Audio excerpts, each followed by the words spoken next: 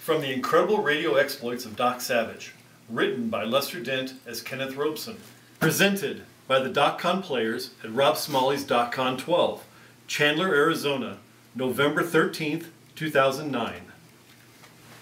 Ladies and gentlemen, Systex is presenting another episode from the life of Doc Savage, the man who helps others who are in danger or in trouble.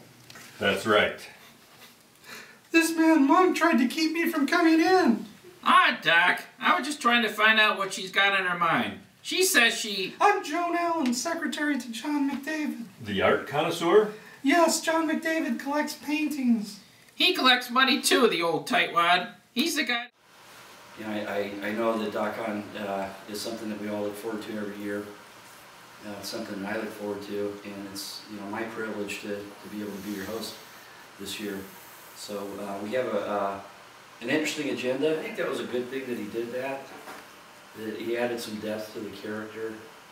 That that he did have some family linkage there, and I think it was good that he brought Pat into the storyline. I think that added some other dimension there, and at the time I think women were going through some big transformations in their roles, and being able to do things that maybe their mothers weren't able to do, and a little more bold, and you had women like Amelia Earhart, and there's just a whole slew. Paul could probably talk to this better than I could. In the 20s and 30s, where these women were doing things that maybe they couldn't do or wouldn't do before. So I think that was a good introduction, and I think it's appropriate that we honor Pat Savage, and I think it's appropriate that we honor all the female characters in the stories. So in honor of that, I went through and read pretty much all the stories with Pat, and pulled out what she brought to the table. And as we've stated, she pretty much started out as the interloper, where she would just show up, and actually as the stories progressed, especially the post-war, her character did evolve. A couple of slight mentions of her and Monk, being taught the mind language, or her flying abilities.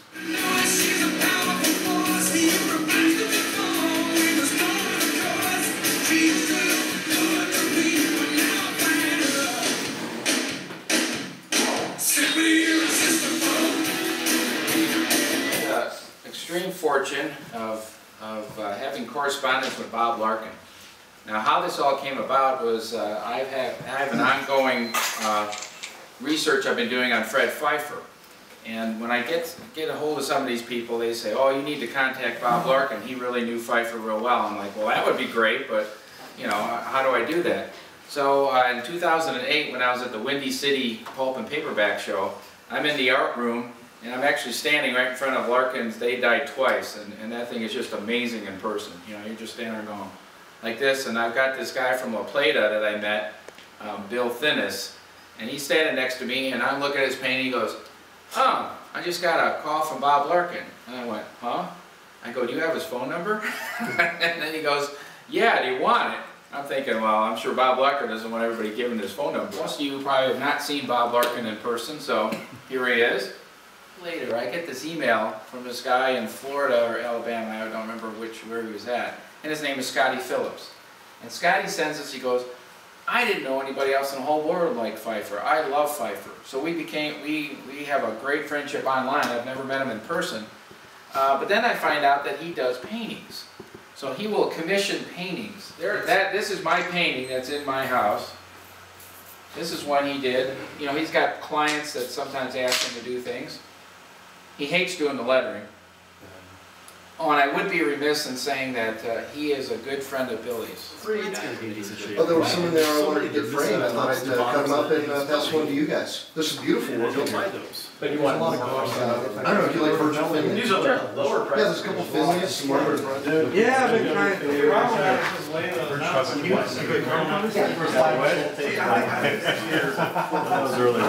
Thank you very much, friend. This is great. Well, I'm sure a lot of you have heard of like fantasy baseball, right?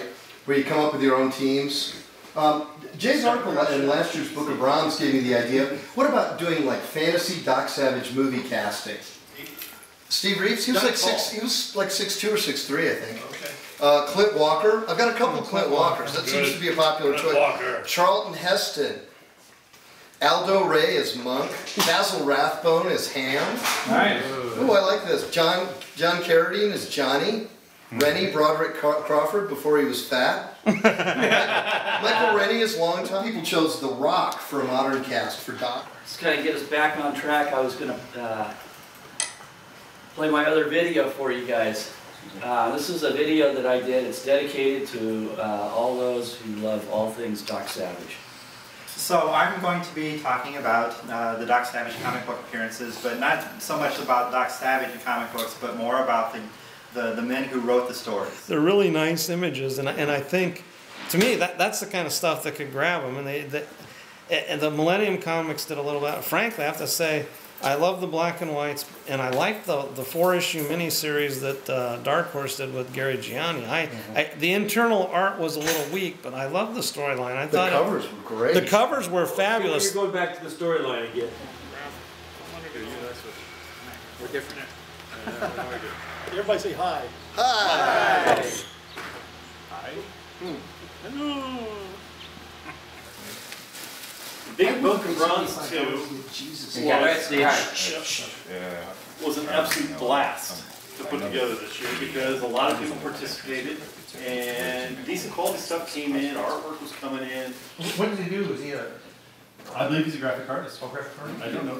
I think he You know is. exactly what he does, do you? I think he is. I don't know specifically, but...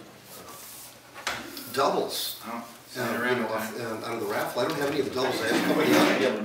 Which Now book we're cooking. We're on the I wrote this first Pulp Heroes book, and there are so many characters and such a big timeline. When I started the second book, I realized it's difficult to keep track of everything. So what I did is I went to an Excel spreadsheet and started putting in timelines and ages for all the characters. And I realized I was growing beyond that, so I went into Illustrator and created this timeline chart. Throughout recorded history, mankind has produced heroes, both real and literary. These heroes are Sir Galahad and Doc Savage. Coincidentally, there are similarities in the careers of Sir Galahad of the Round Table and Clark Savage of New York City, and we'll take a look at a few of them here. The greatest task ever undertaken by Galahad was the quest for the Grail. I wanted to kind of wrap up the .com by reading something that was out of an article that I wrote for the Bronze Gazette some time ago. And just to leave you with this thought, it says that we are not professional event planners. We're people like you with jobs that demand 50 to 60 hours a week, families that have to be cared for, personal obligations that must be met, and hobbies and interests outside of Doc Savage. Regardless, we make the time to organize the .con because we believe it is important to have a personal connection with other fans. In the past, we lived our Doc Savage existence in solitude, and as adults now, we choose not to go it alone anymore. This is a strong feeling that drives our efforts. For us, we have found that there is no substitute for the excitement and exhilaration found in a room full of Doc fans. In no other place and through no other medium do we feel so understood. This is our great reality. We felt this so strongly that we have tried to make the same available to you by creating the .con. And with that, would like to close the program for .con 2009. Thank you all for coming. Nice.